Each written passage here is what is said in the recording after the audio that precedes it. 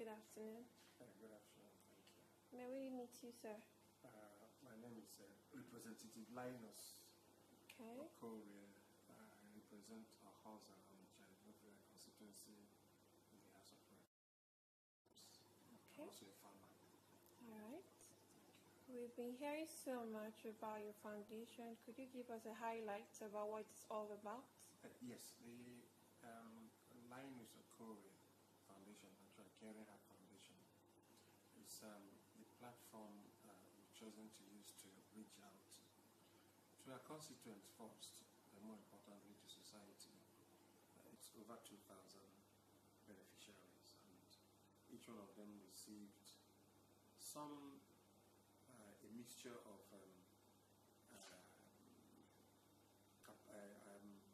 equipment for what they're trying for and cash, and some other people cash all through for them to apply as best they could. And we're also building an ICT center. Luckily, as we speak, just this last week, we signed an agreement with Microsoft. Initially, they're going to be a Microsoft Academy. In the probably past 2 years, we've trained and empowered more than 2,000 youth and women in particular. Of course, some much other people are involved.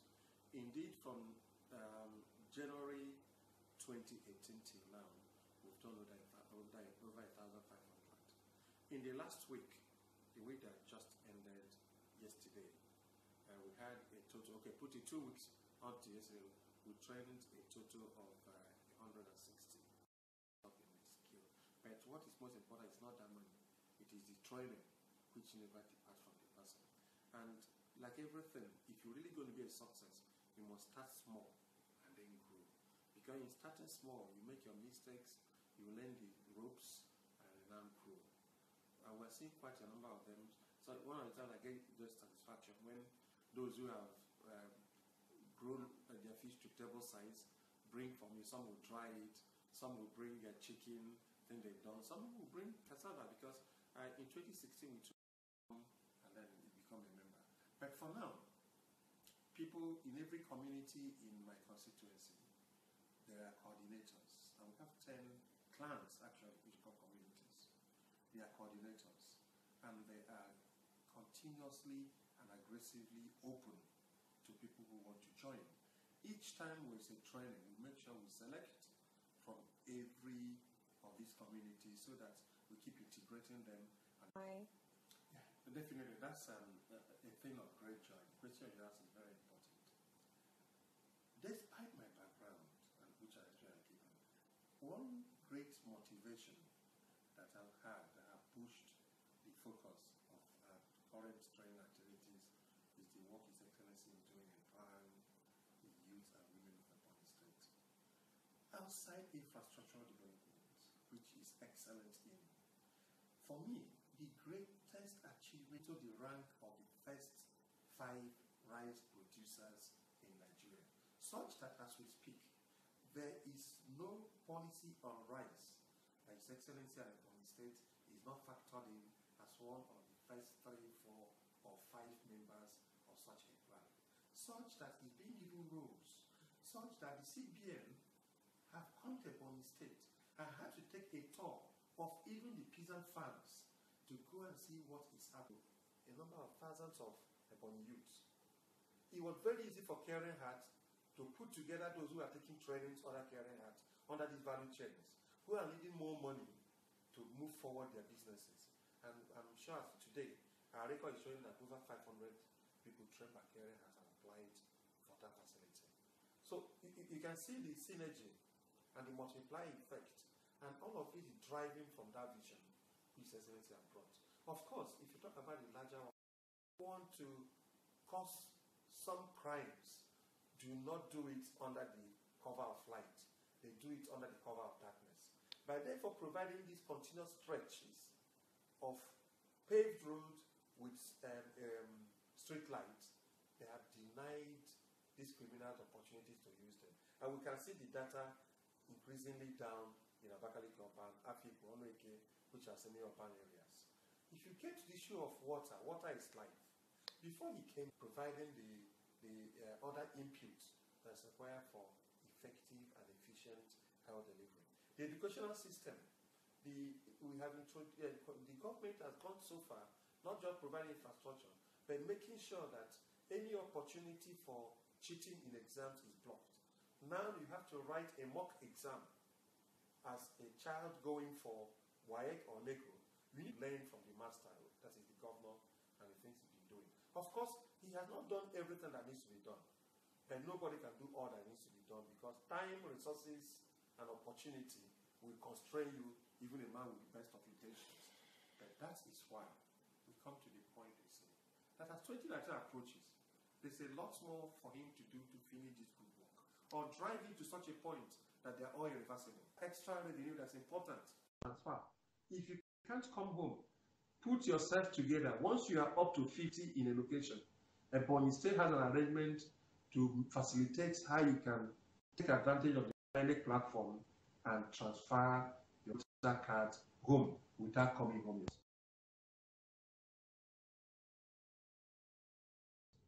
For you to do that, but you must come together in a group of 50 and above and call the government, call me. I will let you know how you can do that from wherever you are. But we need everybody to come home and go so that this governor will come back in his second tenure and push further the frontiers of development for the state. And when the next person who take over from him, it will be easier for the person to continue without reversing policies that are doing well. You have spoken so well, sir. Could we actually go out from this point and talk more about the civil servants in the area of salary allocation and the civil servants, because some questions are actually popping up right here, and most of these issues need to be addressed adequately. Could you emphasize more about the salary allocation to civil servants?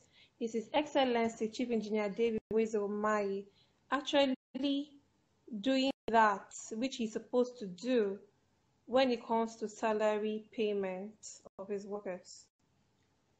If I understand, you said salary payment, Ebonyi State is one state that pays on the 25th of every month. And workers has confirmed that. So if the salary payment is paying even well ahead of time. It's one governor that pays 13th month consistently since he came into power. What is 13th month? You receive your December pay and you receive another extra 1 month pay of equal amount the same time, the same December. I am not a civil servant. I do not have the payment structure of civil servants. I am not a state official too. However, I am aware that workers in Ebonyi State recently conferred on the governor an Indioro title, which is Friend of Workers. I am aware that Ebonyi workers have not gone on strike over issue of salaries. I am aware that workers came out in 1st October, past October, to say that the Ebonyi State government is not owing them any salaries, and that their salary ranks among the, if you're talking about the quantity, the amount, ranks among the highest within the Southeast community of states. I mean, I'm now quoting civil servants, not me, because I don't have those records. So, if the questions are being asked around civil servants, I believe that these civil servants have any breathing issue, and workers are like students. They are so independent that no matter who you are, you cannot stop them from expressing themselves. I believe that if workers have grievous issues with their payment, that industrial strife and actions would have been so rampant in Ebonyi State that nobody needs to be told that this is the issue. I may not stand up and say that Ebonyi State government the highest salary. It should not pay because it's not receiving the highest allocation. As a matter of fact, it's in the last 34 rounds, always. Of maybe 34th, 35th, that's depending on the month and the circumstance. So I wouldn't say that he's paying the highest salary. But hearing from workers and seeing the commune they pay on him and the conferment of title on him, I believe that it goes to say that he's doing enough given the circumstance and agreement between the Ebonyi State government and the Ebonyi State workers. If there are any other direct and clear issues that are being asked, if I have a question to answer to it, of course I'll pose it. But generally on the issue of salary payment, you pay 25th of every month, like Christmas and Easter, sometimes earlier, pay the 13th month.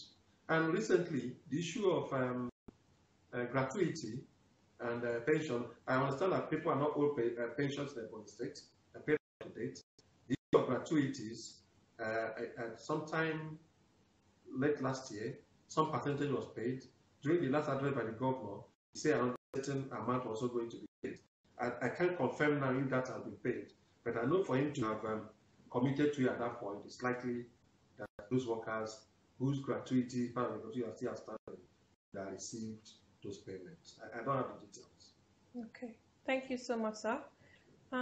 Let's talk about empowerment in the state. Besides infrastructural development in the state, which abroad are actually watching you right now, and they don't actually understand what you mean, what you meant by Ebonyi State has been developed infrastructurally. Could you actually highlight us more about that aspect? I wish we were doing this interview outside. I would have just said, let us take a run live of some of this in Abakaliki. Somebody from Abakaliki, and we're talking about infrastructure. The basic thing we used to know about it, we're salt of the nation. They used to call us dust of the nation. Now in Abakaliki, and you are here standing, you are my witness.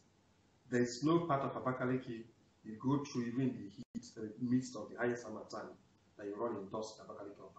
Our roads are not just tarred and paved, our roads are concrete, tiled and paved with street lights. That is a criteria for modernity in infrastructure development.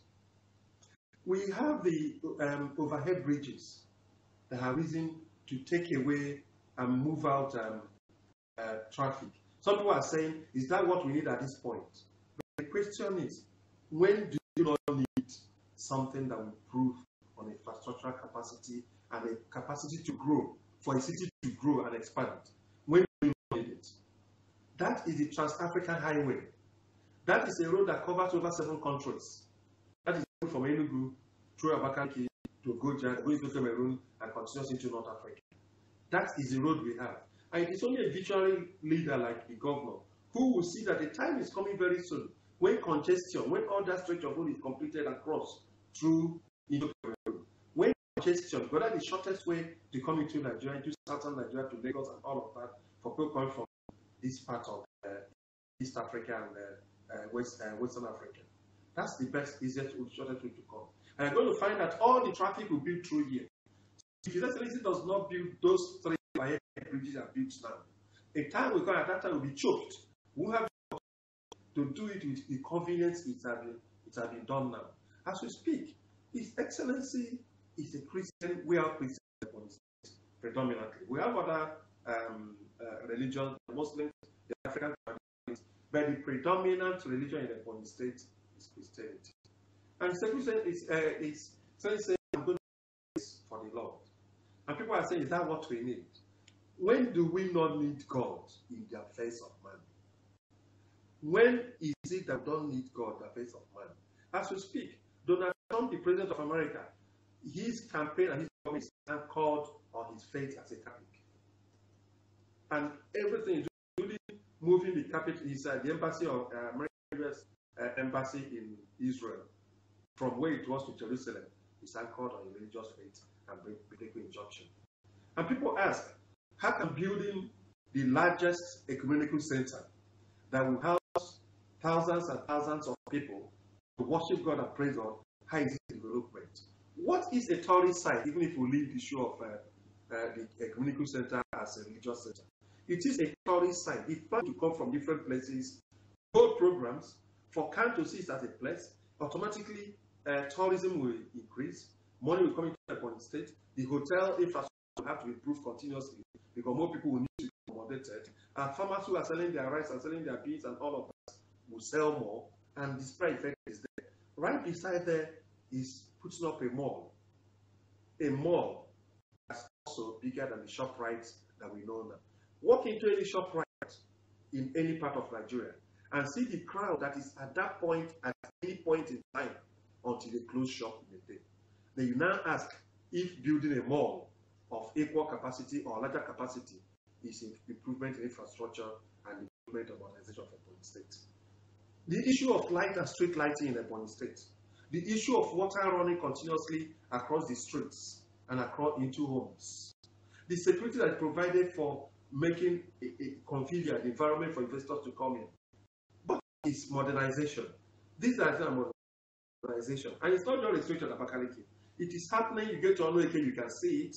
You get to Afikpo, you can see it. He built a modern market in Afikpo to move a K market away from that center. Any Afikpo person will know that that is the center of Afikpo, and it's congested. If the market is done, international market being built is done, and in conjunction with the traders, and they move that place, that place will become open for new infrastructural development to further beautify Afikpo and create living office spaces for a town that is on a hill that does not have much land and surrounded by rock and water. That is development, that is improvement. If you get to Ivo local government, people in the office, they created a new road that connects Ishagu to Akeze. That people, some people, I'm sure, who have not come in 2 years will be shocked to go and run through. He has built around every local government, and like I mentioned, at least 20 kilometers of roads. That is interconnection of the states from one place to another, so that movement of people and goods and businesses can be seamless. What is improvement of a society? That is infrastructural development, that is modernization. Because if you were to build islands that are not interconnected, there will not be exchange of ideas and exchange of businesses. But these roads that are connecting every local government and improvement in agriculture that is going on in different places, and the loan, let me talk about that. His Excellency has secured with the help of industry 20 billion or 8 billion naira that's available for Ebonians and Ebonyi residents to access through to start businesses in Ebonyi State. That is exciting, and it's an interest rate of more than 6 to 9%, which doesn't exist anywhere in Nigeria in the commercial banking framework. That is modernization. That's opportunity to turn around this state with cheap capital, with opportunity, with land that's granted almost freer access to land for you to develop. This sites have been mapped out as we speak for industrial sites in the 3 zones, and they have been provided for Ebonians and Ebonyi residents to come, so we can take many more of our children away from focus on politics as a way of life and get into businesses as creators of wealth and employers of labor. So I am certain, and anybody needs to come to see that the things that the government is doing are weaved together in such a way, when you put each piece together, you find a larger view telling you that it's constructed to provide development and expansion of the place and modernize all of us so we can move into the community of states that are developed and self-reliant. Okay, sir. You talked about the mall in comparison with ShopRite, and I asked, how does that, help Ebonians, to actually get empowered by such infrastructure development? Inside the mall, you're going to buy and sell all manner of things. Some of them will be agricultural produce, because this is our own mall. Therefore, we're going to have sections. Remember, outside the rice mill, Abakaliki rice, the next thing for which Abakaliki was known was a Kaba market. What is a Kaba market? What was it? It is absolutely the sure source, a farmer's market where you come to buy agricultural produce in the east of the Niger. People come from Cameroon, come from Angola, come from Dahomey, come from different places. Porto to come to sell and to buy. People come from Lagos, Port Harcourt, all parts. As we speak, they still come. Those were the 3 things for which Abakaliki was known for the creation of the state, and when the new revival, self-improvement started. Now, such a mall, you can imagine if a Kaaba that was not structured could generate so much importance and influence, including affluence, economic capacity, empowerment for the Abakaliki man at that point. You cannot imagine a mall that is designed and managed professionally, that women can aggregate through cooperatives and produce only vegetables, ogo, and they bring it there and it's taken up immediately and sold through the chain. The people who do their poultry, do their fishery, Ebonians are going to be supplying most of the basic things and raw materials because many things will be happening there. Things will be produced also semi-processed. This is a ready market. More importantly, we run to Enugu, we run to Lagos, we run to Abuja to go and buy different kind of things, including wares, including household items, children things, toys, motherhood, livelihood things. You don't need to do that. What does it save upon the person? It saves you the transportation to go to Enugu and saves you the risk of going on the road. Therefore, you are going to get these things cheaper, less the transportation. Because remember, people in the mall are going to be bulk buyers, bulk breakers. There are people who buy in bulk and sell at lesser margin than you get in the open market. So you are going to find a fundamental increase in economic activity in Ebonyi State through larger money supply, because people are supplying things to the mall, people are buying things from the mall, and services are rendered. Accountants are working, secretaries are working, people who are attendants are going to be there, computer operators, and all manner of people. Such a mall is going to employ people in thousands. Who are these people? They are Ebonyi people. So you find that between the mall and the loans that the governor has created opportunity for people to take, and the anchor borrower scheme, that we are going to find close to 500,000 people engaged in the short time by the time these things run a cycle. And as we speak, Ebonyi workers are probably maybe less than 10,000, probably. So can they see the multiplier effect of just the anchor borrower scheme, the BOI loan, and such a mall put in place, interspace with this infrastructure as connecting all of them? Okay. Well, yesterday at Onitsha local government, we actually had a rally of the adoption of His Excellency Chief Engineer David Umahi'S, and he approved, or rather, I think he said something about the ring road being put, it has been considered to be acted on. Could you actually give us some highlights about that, sir? Yeah, yesterday actually we were at Isoko, as a clan in the local government area, who has seen the great work of His Excellency and how good it is to them, chose to host him to a grand civic reception, used the opportunity to assure him that he was the person they were going to vote for in 2019. That had happened in Onitsha clan before now, in January, and in January 27th, they were the follow-up. Other communities and local governments are doing the same. The road His Excellency talked so much about was not the ring road. It was the road from Okorie'S connecting Onitsha, Isu, Umahi'S to Naira, which actually we call F113 Federal Road. And he was confirming the fact that sometime last year, the ministry, he had approved under my application that the ministry should collaborate with my office such that if I'm able to attract some money into the budget, the state government can magnanimously match it up and then start work on that route.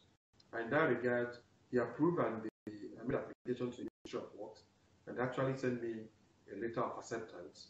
And what yesterday was explained yesterday was that we've been able to attract some money into the budget of 350 million to the 2018 budget. And His Excellency affirmed that he will at least provide another 350 million naira or even more so that road can also start this year. For us, that is a very, very, very great achievement because that is one road that is at the backbone of economic improvement between Isu, Onitsha, Okorie'S, getting into the Ugulangu, Abomegile, Okawo, axis, which His Excellency, that portion is already being constructed by His Excellency. Another road also His Excellency approved for immediate awards, say by June, July, is the road from Okorie'S towards the Enugu boundary, straight on through Okorie'S to Enugu boundary. Yes, somewhere around there. He approved that, and we are actually very excited because when these two network of roads, actually all of them come to meet somewhere at Nkanu. And when these two roads are done, Ebonyi South would have been fully functional open. Because as we speak, if you are coming from Afibo, the shortest route to Enugu is still that route. Come to Amasari, come through Okose, pass Onitsha, get through Isu, get to Naira, Nkanu, and next you're in Ozala and Enugu. Unlike having to go through Amasari, go to Okigwe, turn around and come out, or go through. Those are longer journeys. But these roads have been bad. They were last constructed by the Shagari regime between 1980 and 1982. So you can see how old, much older than some people, and that's the history of that road. So because of that, a lot of economic losses had been brought upon all the people around it. These are core farming territories. So those are the roads he talked about. We're very excited that again that improvement and development we're talking about him and how he's changing Ebonyi State. By the time we do that, there will be no other major road between Onitsha, Okorie'S, and Ivo that has not therefore been constructed by His Excellency. Okay, sir. Could you give us from 100%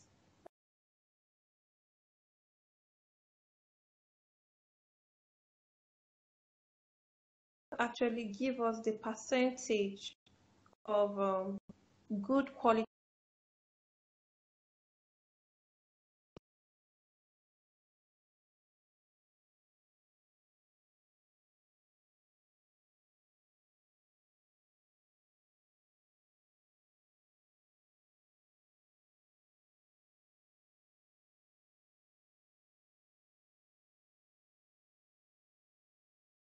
That's 100%. But because we are human, let's leave margin of error. I give His Excellency 90% without any flicker of doubt that anybody can disprove it. Okay. For the roads, he has done. Okay. Yeah, they are done qualitatively, quantitatively, and they are each time any person comes, including the Minister of Works, who came only 3-4 days ago, he confirmed that when he came a few months ago, last year, he saw some project being initiated, and he was shocked. Not only they have been completed now, but the quality of their completion was beyond what the state government would have been expected to do. That is a confirmation of a 100% performance. So when I keep 90%, I'm only leaving it for the critics so they can have something to feed around. Okay. All right. On the area of the investors coming into Ebonyi State, which I believe infrastructural development is one of the many things that is needed for a developing country or a state. Right now, some of the detractors of the state do not agree to that. Could you actually tell us how possible or how infrastructural development can actually pave way for investors to actually invest in the state? And looking at the way Ebonyi State is actually looking right now, why some of them are complaining about the heavy taxation and all that, how could you, intertwine these two important issues? Well, the issue of taxation is something that is very emotional, and anybody will feel the pain for the burden of taxation if it's weighty on another person. But remember, where are we coming from? We're coming from a time when nobody was paying any tax at all.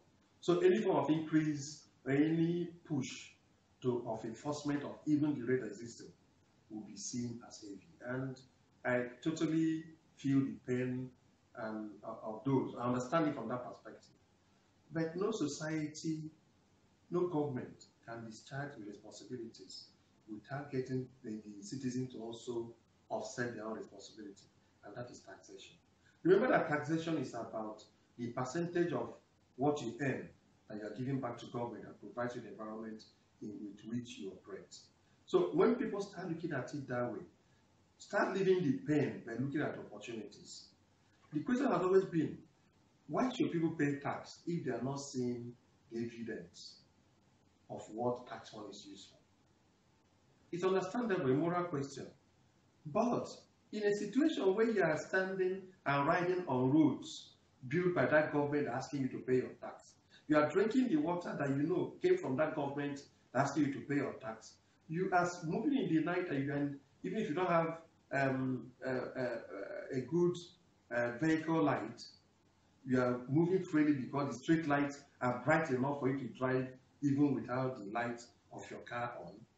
Why would you not be moved, therefore, to pay the tax for these services to be maintained and sustained and for expansion to happen? So I think that we need to show a lot more understanding. His Excellency has shown a lot of goodwill, a lot of commitment, a lot of sincerity in delivering these infrastructural projects. Since we are seeing them, we should see reason, therefore, to pay our taxes, which are obligations, social obligations. How does infrastructural development bring about economic improvement through the investor confidence to come into a society, a state? That is the point. We talk about the business environment. The first always is infrastructure. In Nigeria, actually, after power, roads, and the other utilities that are attached to it, then the next is security. Then the other one is policy consistency. And then again, the political will and the disposition of the government in place to allow the private sector to operate unfettered within the laws of the land. If, therefore, as we have proven, that His Excellency has consistently improved on security, improved on road infrastructure, provided, improved on water, improved on electricity provision, it therefore means that he is addressing the core issues that are needed for investors to have the confidence to come. What therefore has happened is that he has now pushed the frontier. We are now expecting that investors will reciprocate by bringing in their capital to come and invest in the state. And I believe, I suspect, that the more may not be a completely, totally government-funded program.